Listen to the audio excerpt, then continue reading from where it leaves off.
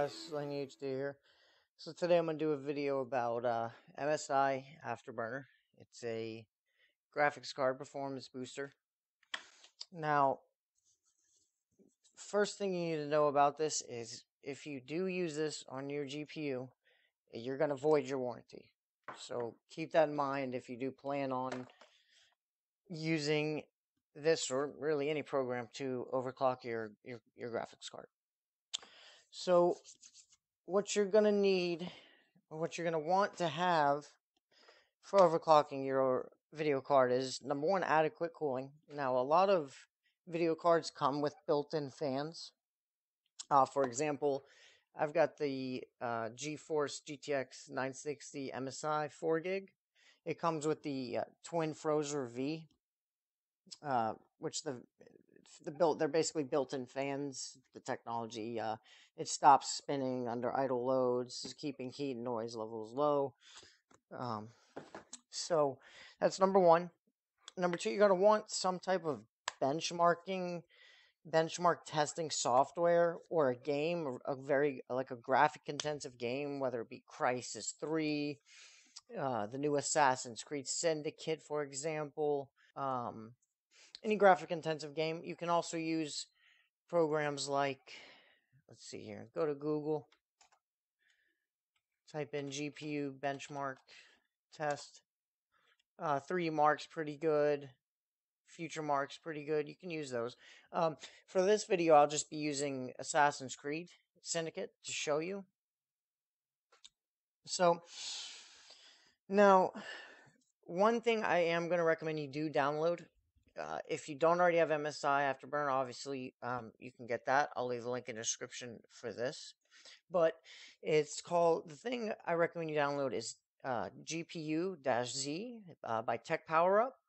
And what it is it's this pretty cool monitoring system. So it'll show right here, similar to what's being shown over here. It'll show your core clock, memory clock, your temperature, your temperature over time, memory used, fan speed, etc., etc. Everything that you need to see and monitor while you're overclocking.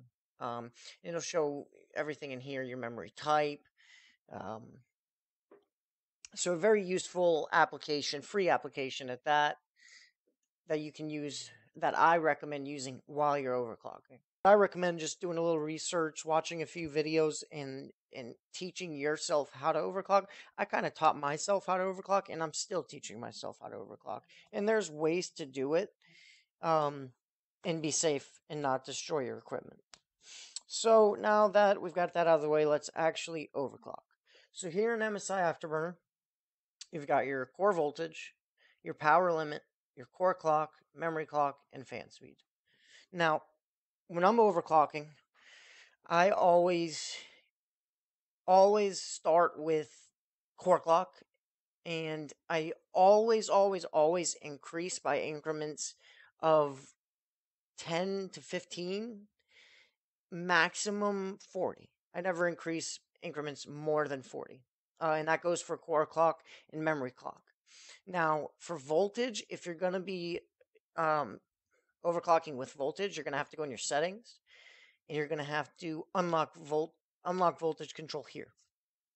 And we'll talk about overclocking with voltage a little bit later, possibly in a different video. For this video, I'm going to focus mostly on using core clock and memory clock.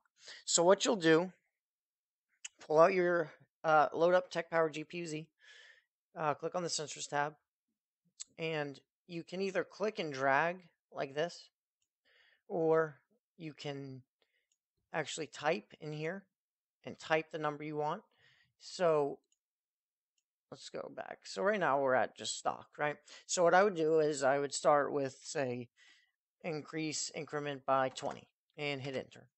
And I would go to my memory clock and hit 20, not 230, 20. 23 would be fine. 20 and hit enter.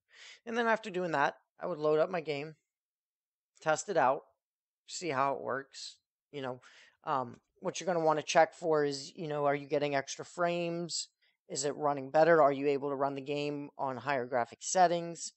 Now, what artifacts are basically like dots, lines, any abnormalities that you'll see on the screen, like screen tearing. And what this means is that your GPU, you pretty much overclocked it too far. So, or overheated. That's one other possible reason for getting those artifacts. So that's why I recommend increasing by low increments. Now, if it does happen to where you get artifacts, if you get any of those lines, alterations, or anything like that, you're just going to want to decrease and decrease the same increments. Maybe decrease by 5 increments so you can get that sweet spot. So now that we've gone over all that, I've actually got. We're going to go stock. So this is just my GeForce MSI GTX 960 4 gig stock, right? I'm going to apply it. And I've got Assassin's Creed loaded up. Assassin's Creed Syndicate. So let's go in our options, take a look at our video and our graphics. So right now I've got it on custom environment quality. I've got high, texture quality high, shadows quality, PCSS Ultra, which creates realistic shadows that become sharper closer to the casting object and progressively softer further away. Excuse me, they increase shadow map quality, creating a higher quality shadow. HBAO plus Ultra, which is an enhanced version of HBAO plus. This creates a more detailed ambient occlusion, shadowing, especially around characters and layer geometry. For anti-aliasing, I've got TXAA 4X plus FXAA, which is like a film style anti-aliasing technique. Anti-aliasing? I'm not sure if I'm saying that right. Technique designed specifically to reduce temporal aliasing, which is like crawling and flickering when you like move your mouse back and forth really quick. So these aren't my recommended settings. So as you can see up here, I'm using up almost all of my memory by having these settings, right? On my video card. So let's go into the game. Okay. And as you can see, it's like it's not playable. I'm getting 3 frames per second, right? What I have here is an actual profile I made where I increase my voltage, my core clock, and my memory clock. These are the values. So let's apply it. And I increase my fan to 100%. I always put my fan fully up whenever I'm testing, just to keep the temperature down. And then I'll put it back to auto. So now let's go back in the game and look at this. Now it's playable. So just a second ago, we could barely even move. I couldn't even open up the menu to change my graphic settings back. Now, okay, did you see that little flickering? I don't know if you caught that. Let me run around a little more, see if I can get it to do that again. So that what you just right there. So that's what those are. That's artifacts. So what that means is that the card is still overclocked a little bit further than it should be. Now, there's ways of fixing that without decreasing the core clock or the memory. I can increase the voltage, but that's when things start to get tricky, and that's when you can start doing damage to your video card. And if you're gonna mess with voltage, that's when I would recommend you have liquid cooling, because things are gonna start to get pretty hot to overclock period. But when you start messing with voltage past even this is risky. So basically, as you can see, I just took, like, let me go back to this setting. This is my stock, my video card stock. Let's go back in the game. Because if we look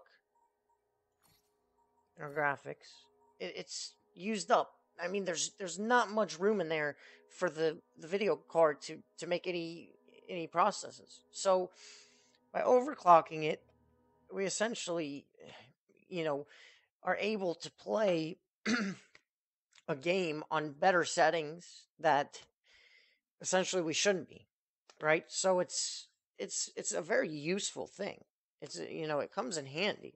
Now you can always play the game on low settings, and this isn't a requirement. But if you do want to play the game in close to ultra or high settings, and you have a decent video card, overclocking is a perfectly viable way to do that.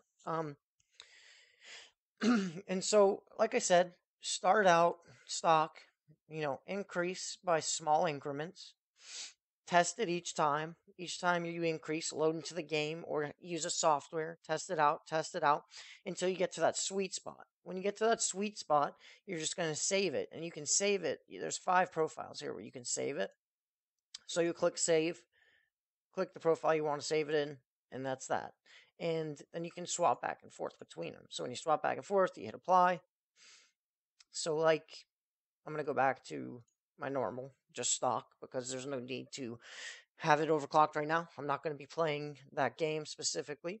I'd be happy to make any other overclocking videos with different games to try to increase your frames per second.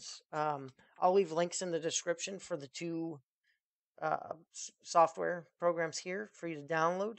And just use caution when overclocking. Make sure you do a little research before you start messing with stuff. And I would recommend don't even touch voltage till you get a good idea of how, overclocking works. So stick with just core clock and memory clock in the beginning. And then once you start getting comfortable overclocking, then maybe mess with the voltage.